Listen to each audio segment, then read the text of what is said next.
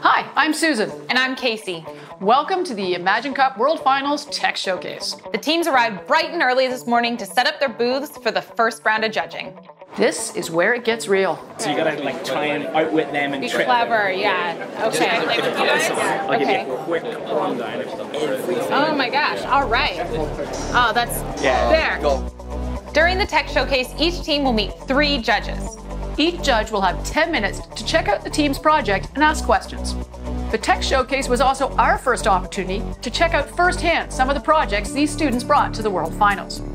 Your glove actually allows somebody to read, so say, a normal book as if it was in Braille. Exactly. We've made a special glove for blind people with which any printed text can be read just as it was written in Braille. And you only need a smartphone for that besides the glove. So you can scan any text with the phone, and afterwards you can just drag the glove on anything like a table and read the text like it was written in Braille. Neurogate is a software platform that diagnoses neurodegenerative disease like Parkinson's, Huntington's, and ALS, and obviously healthy as well, using just the Kinect sensor and our machine learning models. In 15 seconds, it'll tell you whether or not your walk represents one of these diseases or if you're healthy. We built this using a WPF.NET application, which takes input from the Kinect. It then pre-processes that and then sends it off to Azure Machine Learning Studio, which is able to classify whether or not it is showing actual characteristics of these diseases.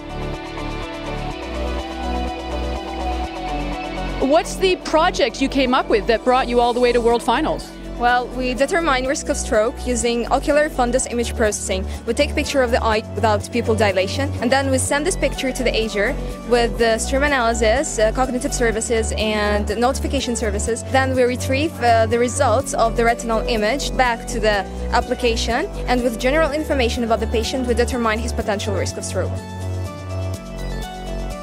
Back in UAE, we noticed that not everyone follows the labels on the recycling bins.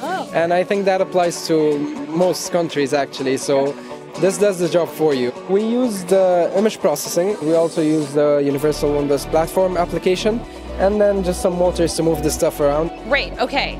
So, you win the $100,000. What do you do with it? Well, you'll see this around every street. Seeing those projects was really inspiring. I'm glad I'm not a judge. It would be really hard deciding which of these teams to move forward. Agreed. The judges' scores will determine which 32 teams advance to the quarterfinals. But any teams who don't advance to the quarterfinals right away could still go through in the wildcard round. So stay tuned to find out which teams are still in the running to win the Imagine Cup.